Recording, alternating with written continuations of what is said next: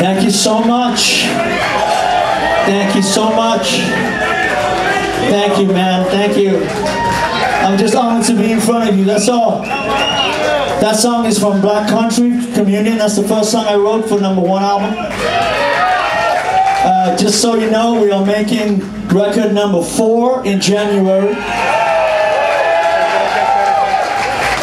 Yes, it's happening because we're friends and we're brothers, and it's time, I think, to make another record. And Joe and I are going to be working in a couple of weeks, all week long, and we're going to give. We don't want to take it, we want to give it, baby.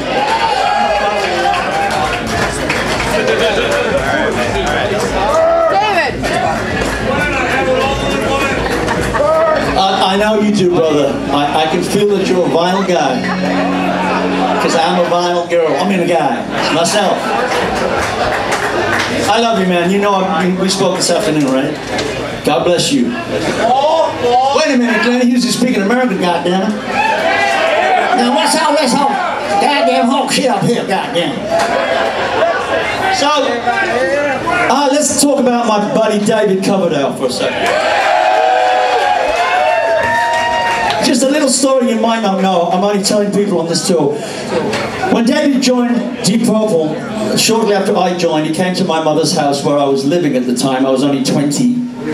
20-year-old men should live with their parents. So we went up north, right at the top of England, to his flat. His flat. And we wrote this next song for the album called Burn, but let's just say that one of the guys in Deep Purple didn't like this song, so we didn't record it on Burn. We recorded it on Come Taste, the band, with Tommy Bolin. I wrote this with David Coverdale in it took an hour to write this song. It was really sweet because this is David's first song he ever wrote. I love you, David. You are indeed my true brother. You know, Chicago, again I say to you, thanks so much for coming tonight. It means the whole world to me, and we'll see you next year. Can you fucking feel it? Come on!